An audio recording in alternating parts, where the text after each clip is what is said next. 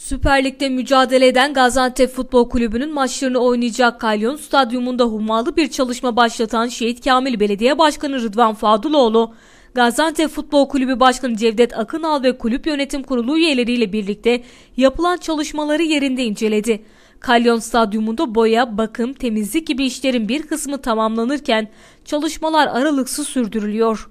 Yaptığı incelemelerin ardından açıklamada bulunan Şehitkamil Belediye Başkanı Rıdvan Fadıloğlu, "Burası bizim dışarıya açılan yüzümüzdür" dedi. Gaziantep modeli olarak bizim dışarıya açılan yüzümüz. Bu sahanın her türlü meselesi bizim kendi meselemiz. Bizim burada ayrımız gayrımız yok. Büyükşehir Belediye Başkanlarımızın, başkanlarının, tüm ilçe belediyelerimizle birlikte buraya hizmet etmek bizim görevimiz. Bir ayrıcalık değil. Tüm ekip arkadaşlarımızla birlikte sezona hazırlanma noktasında yönetici arkadaşlarımızdan gelen talepler doğrultusunda eksikliklerimiz vardı. Onları giderdik. Bundan sonraki süreçte de elimiz üzerinde olacak. Bu yükler paylaşarak azalacak. Tamamen yönetime bırakmak doğru bir şey değil. İmkanlarımızı seferber ederek bu sahada misafirlerimizi en iyi şekilde ağırlamak amacımız.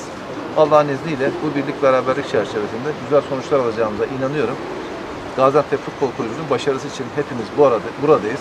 Bundan sonra da hep beraber olmaya devam edeceğiz. Gaziantep Futbol Kulübü Başkanı Cevdet Akınal sağlanan hizmetten duyduğu memnuniyeti dile getirdi. Stadyumun bakımı için Sayın Başkanımızdan rica ettik. O da sağ olsun bizi kırmadı. Gerekli tadilatları yaptı, yapmaya devam ediyor. Çok teşekkür ederiz kendisi için. Allah razı olsun. Gaziantep Futbol Kulübü Yönetim Kurulu Üyeleri ise işte şu açıklamalarda bulundu. Tabii çevre illerden Süper Lig maçlarını izlemeye gelecek çok sayıda taraftar olacak.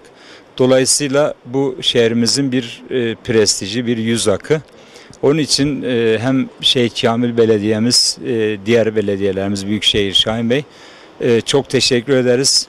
Anında desteklerini vererek hem sahamızdan hem diğer tarafların eksiklerinden ilk maçımız Beşiktaş maçına kadar burayı Türkiye'nin en pırıl pırıl en tertemiz konum haline getireceğiz. Evimizde nasıl misafir odası salonumuz önemliyse şehir açısından da futbol açısından da burası bizim salonumuz. Onun için buraya gözümüz gibi bakıyoruz. İnsanların şehirle alakalı algısı açısından da çok önemli. Sayın Başkanımıza da Şehitkamil'e teşekkür ediyoruz.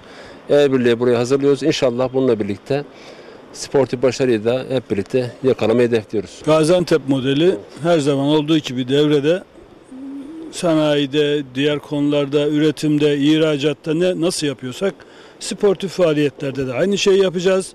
Bu şehir bizim, bu saha bizim sahamız.